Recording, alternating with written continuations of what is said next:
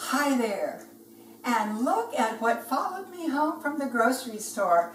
These fennels are absolutely incredibly nutritious, and I have this absolutely delicious recipe that is quick and easy to make. It requires no cooking.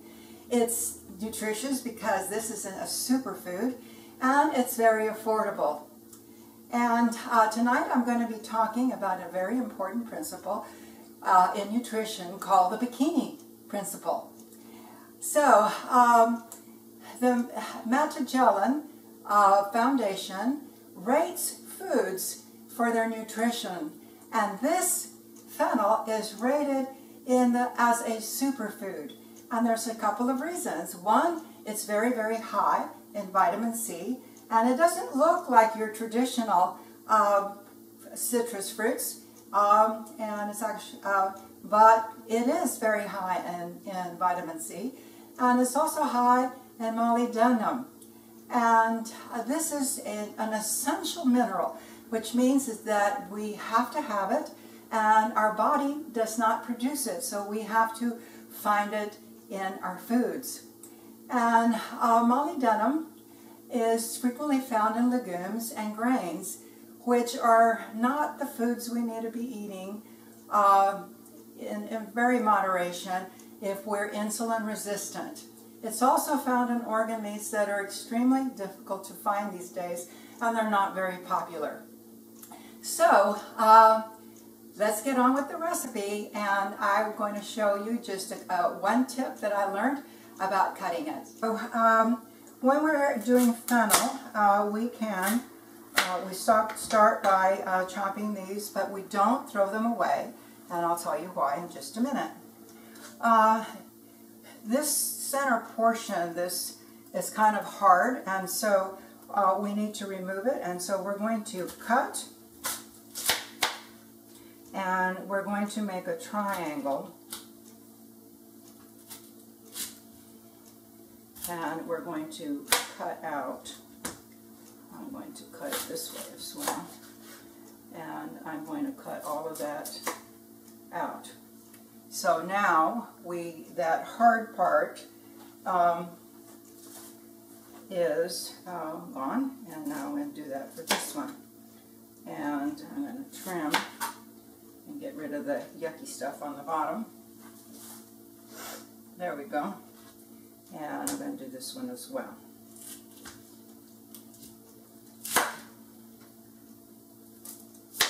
There we go. There's a little bit left. And now this one.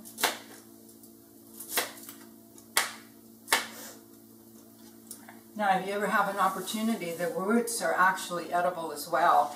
We don't normally find them in the grocery store, but you can cut the roots and roast them, and I've heard they're very delicious. I have not had the pleasure yet, but I look forward to that. You just do saw little pieces, and about the size that you like, and I'll trim it and get back. Okay. One of the reasons that we don't throw these away just yet is because these fronds are actually nutritious. And I wouldn't recommend using these older ones on the top of the plant, but the ones close to the bulb, you see these are really nice and feathery and light, and they are very, very nutritional. And I remember Dr. Terry Walls, who says don't throw nutrition away. So I'm going to trim these, and I'm going to add them to the salad. I'm going to when I see how fresh the fronds are, I can tell that the fennel bulb is fresh, and that's important. Recipe called for 3 ounces of almonds with the skin. Now, one of the things that we eat a lot of is nuts on the mitochondrial food plan. This is the Institute of Functional Medicine's mitochondrial food plan, and that is a big part of brain health. And so since we eat a lot of nuts, I soak them in water for 24 hours after I bring them home from the store, and then I dry them overnight in a dehydrator, and it makes them much easier to digest. So I'm going to add, the nuts have been soaking in lemon juice and lemon zest, and so this is more vitamin C.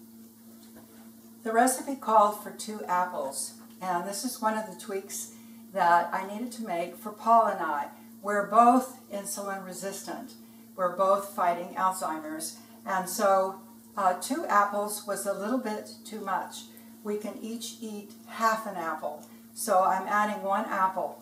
The other thing that's really important to know about apples is that the Environmental Working Group is a nonprofit that rates the toxicity on various fruits and vegetables. And we have what's called the Dirty Dozen and the Clean 15. Well, apples rank number 5 in being part of the Dirty Dozen. So this is one of the fruits that's important to pay the extra pennies for what's not there. Bikini principle. And the recipe calls for a tablespoon of capers. Now, when I grew up, we didn't eat capers, and the only place that I saw them was after I graduated from college, and I went to a fine restaurant. I always thought they were ostentatious. Well, it turns out when I was doing my research for this recipe that they are a super antioxidant. So here's to capers. The recipe also called for fresh dill. Now, I can't even get fresh parsley right now here out in West Texas. So I'm using dried dill for the flavor, and it still has some nutrition. Bring this over here. And the recipe, let's see, where are we? It called for a bunch of flat leaf parsley. Well, for the past 2 weeks, we haven't had any parsley in the store, maybe 3 weeks. And we usually have it in the store, but we had an ice storm, and we just don't have it. So I'm going to add a big handful of spinach, chopped spinach, and I'm going to add a little tiny bit of cilantro. Spinach is one of those great, incredible recipes we know about Popeye, and for strength. And cilantro is also very, very nutritious, along with parsley and dill and watercress. These are super green, super nutritional. So I'm just going to chop a little bit of this to add some flavor and a little extra nutrition. And put it back. And I keep my parsley in the refrigerator the way a florist keeps flowers in the refrigerator, with water and protection. Okay, so let's see. The next thing is mackerel. And mackerel needs to be wild caught because we want to eat fish who've had good nutrition, not fish who've had stuff that we don't want to eat. And if they eat it, we're at the top of the food chain, so whatever they ate, we eat. Mackerel is one of the fish that's recommended on the IFM mitochondrial food plan. It is one of the SMASH fish. That stands for salmon, mackerel, anchovies, sardine, and herring. All of these are available at affordable prices. They're very, very high in omega-3, which reduces inflammation, and they're low in mercury. So once again, bikini principle, what's there is just as important as to what's not there. Let's see, and the recipe called for 6 ounces, but it's not available in the store that I have found at 6 ounces. So I'm adding 2, and since we've cut down on the carbs in the recipe, we're adding just a little bit more. We're adding just a little bit more protein. So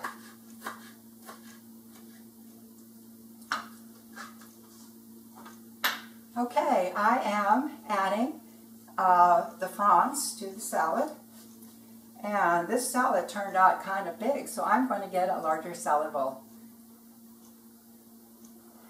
Okay, so now we're up to the final step, the salad dressing for our recipe. And I'm going to go back to the bikini principle.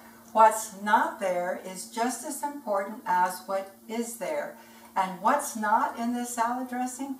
Well, there's no canola oil and there's no soybean oil, which are GMO products, and that are high in omega-6, which is known to increase inflammation in the body and in the brain. Also, this salad dressing is free of hidden sugars. This is very important because Americans eat 152 pounds of sugar a year. That number sounded impossible, and so I looked up the source, and it is published in the National Institute of Health in a study done by the University of California at San Francisco by a sugar science department. And 80% of the sugar consumed by Americans is hidden in products like salad dressing, ketchup, packaged foods, and if you don't read the labels, you might not know what it is that you're eating, and it might help you understand why you're not losing weight. I will publish in the description 16 of the common names for sugar. So, what is so fabulous about this salad recipe? For one, it has apple cider vinegar, which we know helps with insulin resistance. It has juice of a lemon, and this increases the vitamin C content of the salad even more. And it has 1 to 2 tablespoons of Dijon mustard. And Dijon mustard, this particular one that I have, is made from organic products, and it does not increase inflammation. Now we have 4 tablespoons, that's right, 2 tablespoons per person. The salad is for 2. And so I put these in here,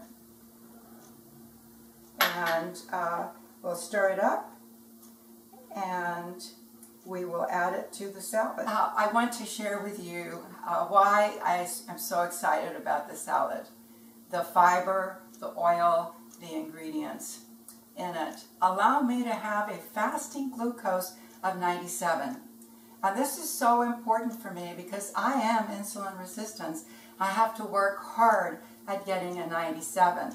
And with this recipe, it's easy, and it allows me to know that I am working to lower my risk of Alzheimer's. So let me know if you get these same incredible results. If you found this information helpful, I hope that you'll consider subscribing and supporting me in my efforts to share this knowledge of how to create a brighter brain through nutrition. I'm Diana Liz, founder of Rejuvenating Lifestyle for Mind, Body, Health, and Happiness, wishing you a life of flourishing. Bon appetit for brain health.